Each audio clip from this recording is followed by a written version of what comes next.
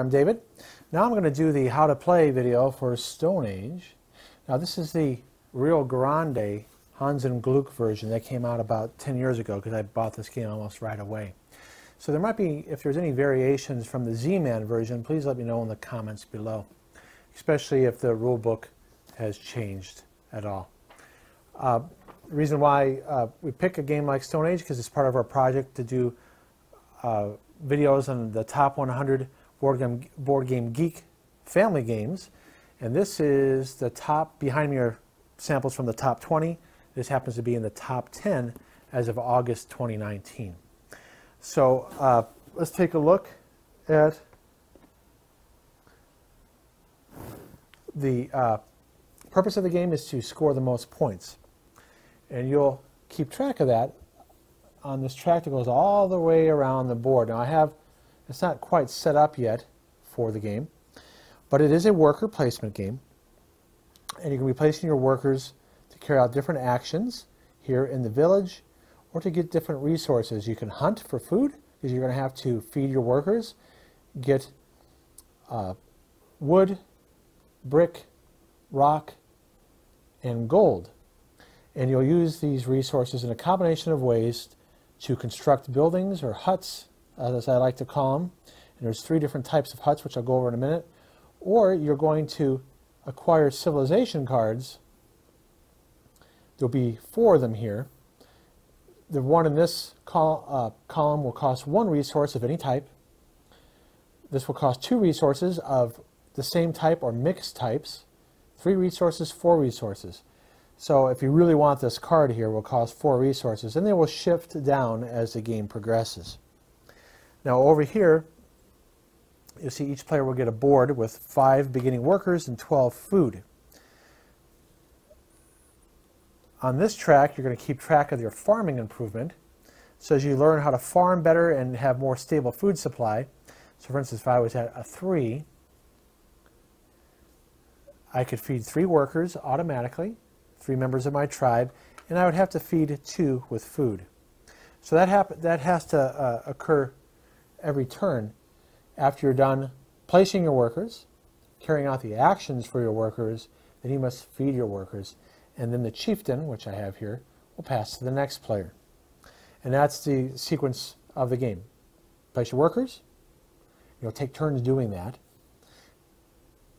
To carry out the actions of all your workers on your turn.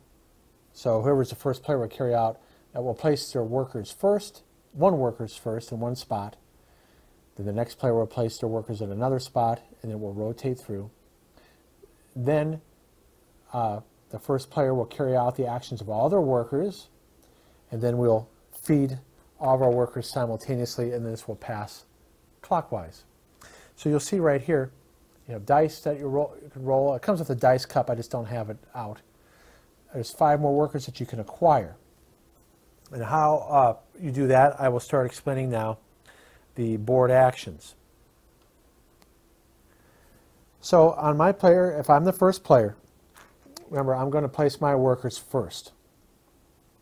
I can place a worker here.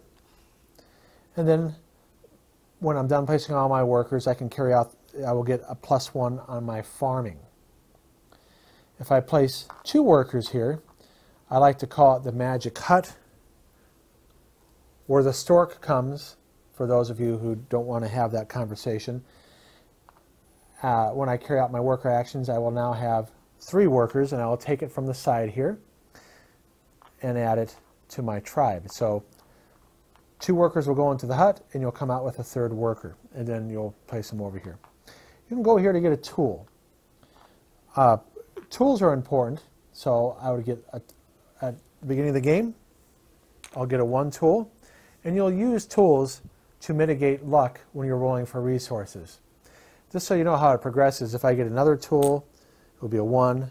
Then I get a 3rd tool, it will be a 1. Now if I get a 4th tool, it will flip over to a 2. 5th tool, flip over to a 2. 6th tool, flip over to a 2. And then, if I were to actually get my 7th tool, I would take a 3 from here and place it here. Now I have a 3, it would be a 3, 3, 3, and eventually this would flip over to a 4.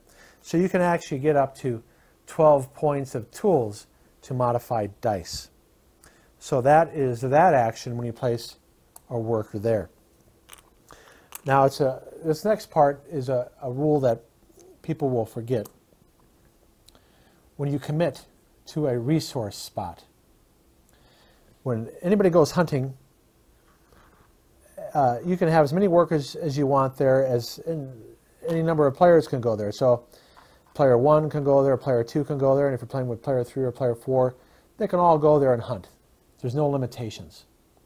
But in a 2-player game, if I go to the forest to chop for wood, if I get there first, blue can't go there now. And you'll also notice that there's only 1, 2, 3, 4, 5, 6, 7. So if I have 7 workers, I could place all 7 right here into the forest to chop down wood. But if I had 8 workers, I could not place the 8th one there. So in a 2-player game, the first person to go there can only go there. Same with the brick, the stone, and the gold. So maybe blue goes here, but then I can't go here in a 2-player game. If it was a 3-player game, 2 players can go to the same spot. So I could go here with blue, but the yellow player would not be able to go here. And then you still have to respect the fact that only 7 total workers, no matter how many players are in the game, can go there. So you could have 3 blue and 4 red, and that would be it. But in a 2-player game, only 1 player in each spot. In a 3-player game, only 2 workers in each spot. In a 4-player game, you could have up to 3 workers in each spot. In a 4-player game. One other thing to keep in mind that I forgot after all these years, that when you place workers into the woods or to get brick, stone, or gold, when you place them there, you must commit your workers immediately the number. You can't go, I put 1 here, and then later on, I'll put 2, I'll put another one there. And then later on, I'll put a 3rd one there. When you go to a spot, when you're collecting resources, you must commit all the workers you're going to commit there. Now, why is that important? Because you take turns. So let's say I want to stop blue from going there. I'm going to put 1 there to hold the position to prevent blue from going there. No, if I'm going to go there, I got to commit what I want to go there. Now, why would I want to put more than 1 worker there? Because now this is where the dice come into play. So if I do have 3 workers on wood, when it comes time to carry out the action, let's do that right now. I have 5 workers, and I'll simulate blue.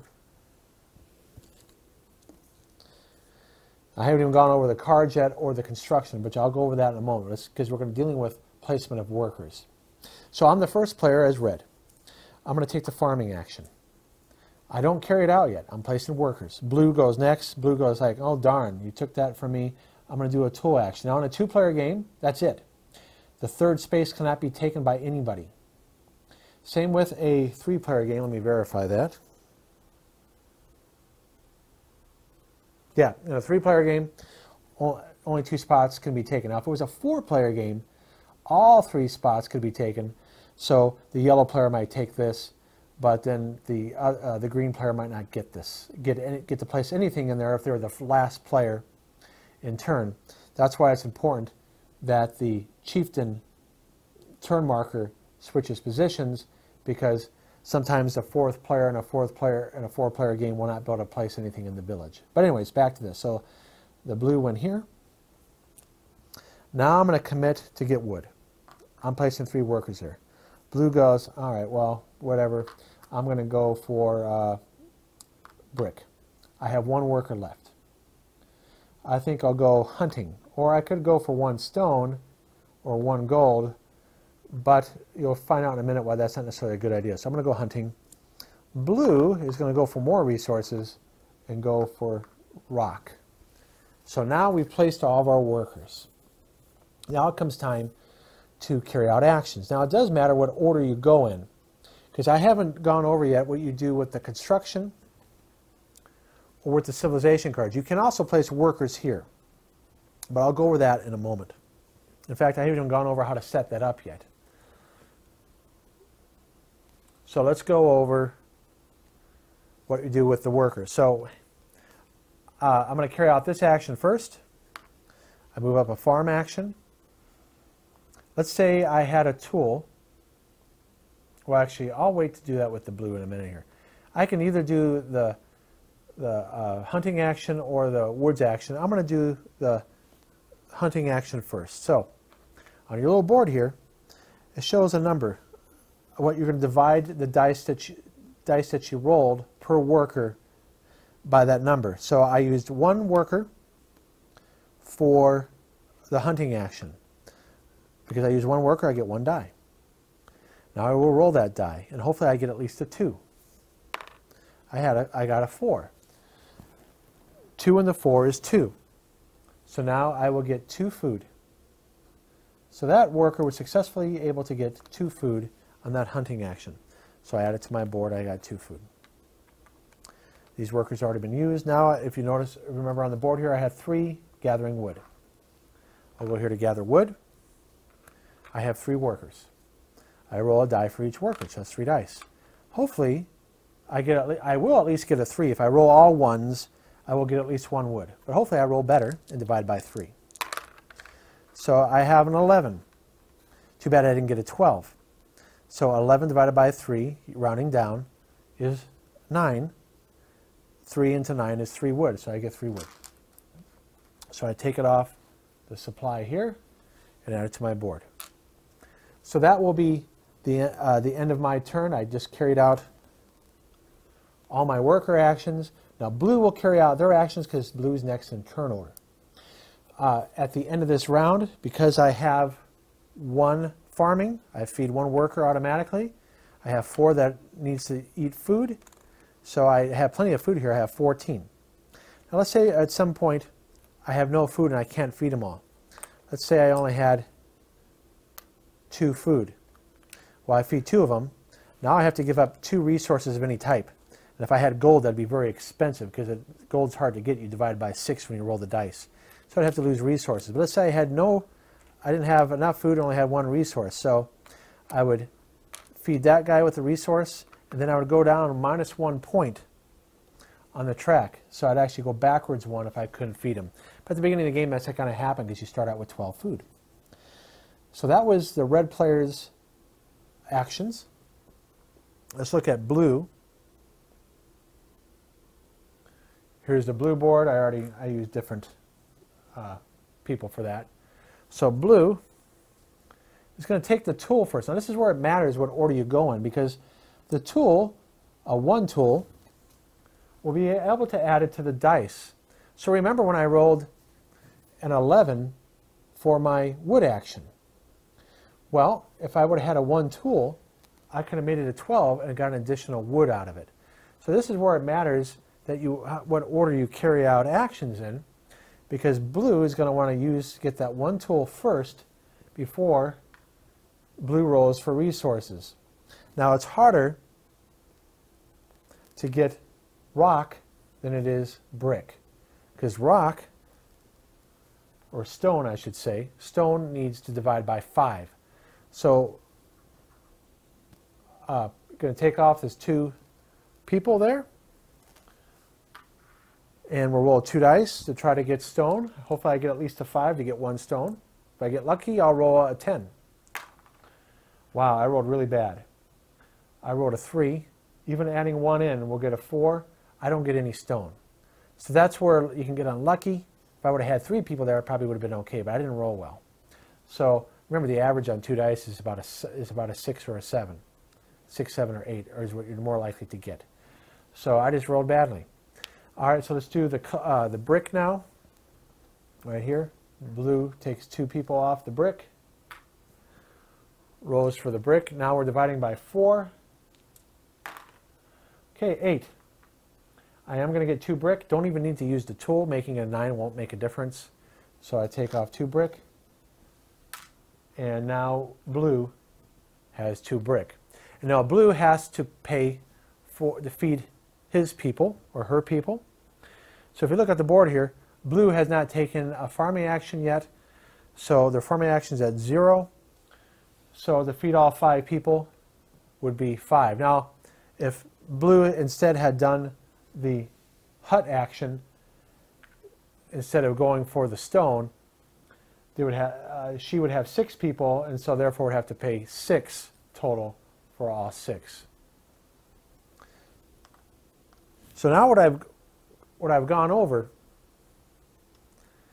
is how you place workers, carrying out the actions of your workers, and then feeding your people. And you keep on doing this until the game ends. Now, how does the game come to an end? Well, remember, I haven't explained yet construction cards and civilization cards. The game will end when the civilization deck is depleted. If you can't fill the civilization deck, is at the end of every round, you'll refill the cards. If you can't fill it, the game ends. I think it's immediately. Let me look that up again. Yeah, it ends immediately if you can't fill them up. The construction deck, you're going to have, if you notice here, there are spaces for 4 construction decks. There are 28 of these. So in a 2-player game, you're only going to have 2 piles of 7. In a 3-player game, 3 piles of 7. In a 4-player game, 4 piles of 7. You will always, no matter if it's a 2-player game, 3-player game, or 4-player game, have 4 cards here. So let me, one thing you can do as well with your workers before I go over these cards, you can place your worker on that, meaning that you're going to convert 2 wood and a gold to get 12 victory points. So you place a worker there. You could also get civilization cards by putting a worker here, and you would have to pay the resource card, a resource cost above that card. So before I model that, let me go over what these different cards mean. First, the construction. So there's 3 general types. The easiest ones to understand for buildings are these. It tells you exactly what you need. So to get 12 victory points, you have to have at least 2 wood and a gold. So if I have gotten that on previous turns, or even the same turn, because remember, turn order matters here, I can get that 2 wood and gold on the turn that I place my worker on that construction card and try to get it that turn. But if I already had the wood and gold, I don't have to place workers. So let's say, for instance, I am going for this card. Okay, I'm going for this card. It's right here in the stack. Pretend there's a stack here. I place my worker here. Let's say I'm going to go for wood here and 2 here. So if I'm really pushing the luck here, I'm going to roll for wood. Oh, I got lucky. I got 2 wood. Gold here, I'm going to roll. I can't believe how lucky I got. I got 2 gold. I rolled 2 6s. So I definitely had enough to pay for that card. But you see how I was pushing my luck there. It's not normally how it's going to go. Hopefully I already have the wood and gold, at least some of it, or have enough workers to even the odds where I can place more workers in the wood and gold spot. But remember, a player who's watching might take that spot in a 2-player game and I can't get wood this round. So if I'm not careful, if I try to go for that hut, that construction card, and the observant other player goes, oh, he needs wood, and blue takes that spot, and I'm going, well, gee whiz, I just wasted my action. I can't even go for that if I didn't have any wood, and blue took that away from me. So that's where watching what a player is going for, looking what's on their board, because resources are, you know what resources other players have. If you're paying attention and they're pushing their luck, like I was just doing there, and I'm going for that hut, and I haven't claimed the wood yet to try to place workers there to get it, the wood can jump on it, and the blue could jump on it and prevent me from getting wood that round, and then I would have wasted a worker for that action. So, back to the construction cards. These are the easiest ones to understand. You notice that it's actually equal to its value. So 4 plus 5 plus 6. Is it actually equal? Yes, that's 15. 3 plus 4 plus 5 is 12. So immediately when you pay for a card like that, you'll move it up. So if I did get a 12, I'd go immediately to 12 right here. on the edge. So again, these are all just different, more of the same. Now let me explain how these work. This can be a little confusing until you get used to it. The reason why it's a question mark is because it depends on what resources you're going to use. So this means that you use one resource type of any type. You could use gold, stone, brick, or wood, but you need 4 of that. So ideally, you would want to have 4 gold to meet that condition, because 4 times 6 would give me 24 points. The least amount would be 4 wood. 4 times 3 is 12. So the range that you can get for this is 12, 16, 20, or 24, because you could use 4 stone, or 4 clay, 4 brick, or 4 wood. This one means that you have to do 4 different resources, 4 different, basically every type of resource, and have 4 of them. So I'd need a wood, a stone, a brick, and a gold to complete that one. Here, I need 2 different resources and 5 of them. So I could do 3, ideally, 4 gold and 1 stone would be the best combination, because that would give me 24, 29 points. Or I could do 4, for instance, I might have the least would be 4 wood and 1 brick, because that would be 12 plus 16. So you can see that particular card, the range of possible victory points would be 29, 16 to 29. And it's more of the same. 2 different resources, 4, but you have to have 4 total. 3 different resources, 5 total. 4 different resources, 5 total. 1 resource, 5 of them, so it could be 5 gold, 5 wood. 3 different resources, 4 total. The other variety, 1 to 7 means there's 3 of these in the game. I could just take this card and do 1 wood and get 3 points. Or if I really got lucky, do 7 gold times 6 could be worth 42 points. Or maybe I only have 3 gold and I just want to claim it and get 18 points. So how do you set that up?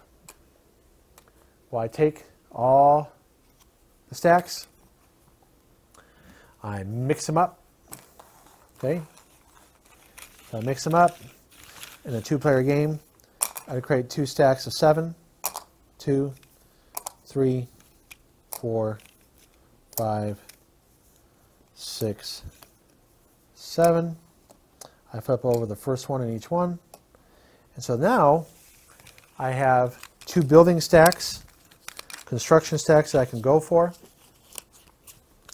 So remember when I was placing workers around the board, not only can I place them into, I knocked down the stack here. Not only can I place them in the village to get resources or go hunting, but I can also try to claim a hut, a construction card. So I could either do this one or this one. In fact, if I really had enough resources, I can try to claim both if I have enough workers and resources, and try to prevent blue from going for one of them in the same turn. All right, so that's the construction cards. Now the last thing to go over is that you can place workers on the civilization cards. Now, they're not going to be stacked up like this. You're going to have a deck. But if I do place a worker here, it will cost me 1 resource of any type to get this card. If I place it here, 2 resources of any type, as I've mentioned already. It can be 2 wood, or a combination of like a wood and a stone, or 2 gold. That would be really expensive though. Here, it cost me 3 resources of any type or combination, and 4 for this. So let's go over how these cards work. This card, the reason why I separated this stack is because the top half, you're going to get the benefit right away when you pay your resources to get it. So 2 food, 4 food. For the number of players, whoever claims this card will roll the number of dice. So let's say in a 3-player game, you'll roll 3 dice. The player who picked the card and paid the resources for it will decide what number they want to do first. So say they want to improve their farming, they would take that one. Or maybe they really want a gold really bad, they'd take that one. then the next player in order would take the next number. So I would usually go for farming. The first player might take that, second player might take the 4 and get a gold, and the last player in a 3-player game would take the wood. Again, same card, 3 victory points if you take this card. Now you notice the bottom half is carried out at the end of the game, and they're multipliers. So if I had this card at the end of the game, it's a ×3 construction, and I had 3 huts constructed. At the end of the game, I would have 3 times 3. I would have 9 victory points. In fact, if I had 2 of these cards, it could be 5 times 3, it would be 15 points. Excuse me. So that's that multiplier. Let's take a look at the next multiplier. These are tools. So this multiplies the number of tools that you have. So if I had 1, 1, and a 2, I have 4 points of tools. Oh, by the way, I should point this out. Say I roll this. I don't have to use all my tools. I can modify it with this one. I would turn it sideways, and then have a 12, a 14. Maybe I was hunting and I want 7 food. So you just turn it, and on the next round you would turn it back. All right, so this multiplies your tools. So if I had 2 of these times 4 of 4, it would be 16 points. So you've already seen this card and this card. Now what's up here? This gives you a temporary tool that you can use once. So I take a 4. You don't put it here. You put it off to the side. And so one time I can use a 4 tool when I want to affect the outcomes of a resource roll. So that's the civilization cards that affect tools. Here are the next set of cards that affect people. So if I had 8 people, and I had 2 of these cards, I'd have at the end of the game 3 times 8, 24 points. Now here's some different cards. I acquire this card, I get a brick. Just one time. Here I get a gold one time. Here I would get as many wood as my roll, and I could use my tools to affect it, so I'd at least get 3 wood. If I modify it, make it a 12, I get 4 wood. Same here with stone, and I get 1 stone here. So that's that deck. This deck, again, depending on my farming improvement, if I have a 3, let's say I went up to 7 farming right here, and I have a 3 multiplier, it'd be 3 times 7, possible 21 points at the end of the game. Now, before I forget this, when you acquire these civilization cards, you get to look at them. The players will have to remember what you took, and you put it face down. People have to remember what you're going for. Because one way you interact in this game is, if I know that the opponent is going for multipliers for people, I may want to take those people cards for them so that they don't increase their multiplier. So let's see, is there any different cards? Oh yes. This card right here will give you +1 farming. So if I was at a 7, it would go to an 8. Now the last type of cards you can get are basically technology. And there are, if you see here, 8 different types. So it's exponential. If I had weaving, time, and writing, if I had this set of 3, 3 times 3 is 9, I get 9 points at the end of the game. Now let's say I had another weaving and another writing. You do not start a second set. It's 9, and these will only be worth 1 each. 10, 11. I only have 11 points. It would not be 9 plus 4. It would not be 13. Again, it would be 9 plus 1, which would be 11. Now, again, the max you can get is 8 of these, and you can see the different types here. Where's the other one? And those are all 8 types. If you were to have all 8 of these, that would be 64 points. Now again, just to show the setup here. Again, I'm doing setup in a different order here because I need to explain the cards before I show you how it's set up. So you take the whole stack of civilization cards. I would mix them up, even though I showed you the 4, or is it 5 different types. You combine it all in one deck. And then you allow 4 different cards. They're all randomized. The deck would go over here. So now, again, if I were to do the first turn again of 5 and 5 in a 2-player game,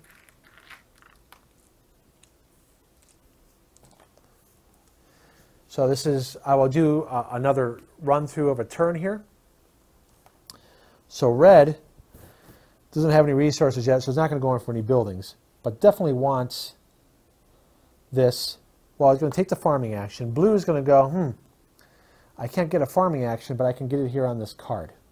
Red goes, oh, well, you went for that card. I'm going to get tools. So now blue in a 2-player game can't even go for the HUD action to get an extra person. So blue goes, well, I need to be able to pay for this card. And so blue is going to get wood because that's the cheapest resource. Red goes, oh, darn, I really wanted to get wood. I'm going to go to get a +1 tool here. I'm going to go for this card. Blue goes, well, I'm going to be a jerk and prevent you from getting brick, which is cheap. And so now as a red player, I'm going, well, you know what? That really sucks. I really wanted, now I'm going to have to get 2 stone. I have to get 2 5s. So I might not be able to get this now. So red, being the first player, gets to carry out the actions in the turn order. I definitely want my tool first before I roll for my stone. So I take my worker in stone, in tool, and put it here. So I have a 1 tool. I might as well complete my farm action, go up 1. I have now 2 stone. Now this is where blue messed me up. But also, I was pushing the odds here. This is not a good action to do in the very beginning of the game. So I put my 2 workers there. I'm rolling for 2 stone, so I need to get 5s. And I need 2 stones to pay for that card. And I got it. However, let's say it was a 9. I could use a tool to make it to a 10 and get the 2 stone. So even though I got the 2 stone, I don't have to carry out that action to get the card. I can change my mind, because stone is pretty expensive. But I really want that +1 tool, and I want the card for the in-game scoring, so I will pay 2 stone, even though it was very expensive compared to wood. So now I get this card. I add it, I get a +1 tool. Not a bad first turn. I turn it over. I know what it is. Now my opponent will have to remember that I got one of the symbols towards in-game scoring. Now blue will go. Blue goes, oh, well, that's a bummer. I definitely need to get wood first. So we're going to take the 3 guys off. Roll the 3 dice. Got 9, 12. Got lucky. Rolled 4 wood. Need to pay 1 wood for this. So adds 3 wood to their board. The workers are there. Now I could roll for this brick first and pay with brick, but I'm going to, like I said, pay for wood. So blue gets this card. Going to add 1 to farming. So I go to the track here. Blue is tied with red for each have 1 farming. Now blue needs to roll for that brick and did not roll well. Rolled a 1 and needed at least to get a 4. So blue does not get any brick for that turn. So blue with 1 farming pays for 1 worker. Has to pay for the other 4. We'll use 5 food. Gets 1 in change. At the beginning of the game, everybody would have 12, even though I didn't show it there for the blue. Red also has 1 farming, needs to pay 4. Pays for it. Now we refresh the board. The cards slide down. So now it's cheaper to get these cards. 2 new cards pop up. And these buildings stay here. Nobody won form this turn, but they still stay here.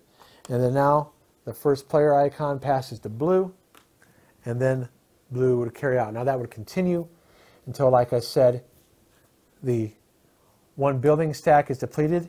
Let's say blue takes that one, it's depleted. You still finish the current turn, but if for some reason 3 cards were, there's only 2 cards left in the deck, this slides down and you find out, oops, can't fill out the display here, the game would end immediately. So then what you go to now, in-game scoring, you've already been keeping track during the game of your huts. Every time you get a hut, you're going around the board. Anytime you get a civilization card with this symbol, you would have marked down right away. And as I've mentioned in the explanation of the cards, now you're going to flip over your cards and do your multipliers for food and for tools and for people. I don't know where people, and for construction for your huts. Where is it? Hut 1, right here. So you do your multipliers, and you'll keep track around the board. You'll take turns, and then you'll look at your sets of technology and move up around the board too. So then whoever has the most points wins. So very simple worker placement game. There's a little bit of rules. Oh, one rule that I wasn't playing with for a while until I read it on BGG, because in the Rio Grande rules, it might be highlighted better in the Z-Man rules, but you'll see here in this version, there's a line here about scoring. You'll see that it goes from final scoring, talks about how you do it, and then right here, hidden right here, it says, at least in my opinion it's hidden, each resource, not food, that a player has on his player board scores 1 point. So whether it's wood or gold, so right here, let's say I had this remaining because I couldn't spend it to buy, to construct a building, that would be worth 4 victory points. So most victory points wins. Is there any tying rules? If players are tied for most points, the player among them with the highest total of food production, tools, and people is the winner. So you would total that up. It doesn't say if someone's tied for all 3 of those, if they share the victory or not. I assume it's shared victory. So that is how to play Stone Age. Please take a look at our playthrough video and our review. And if we get 100 likes on either video, we will do a video series on the expansion. And the expansion adds a 5th player and adds jewelry to the game that you can use to buy things as well. So thank you for watching this video. Please remember to like and subscribe. I'm David.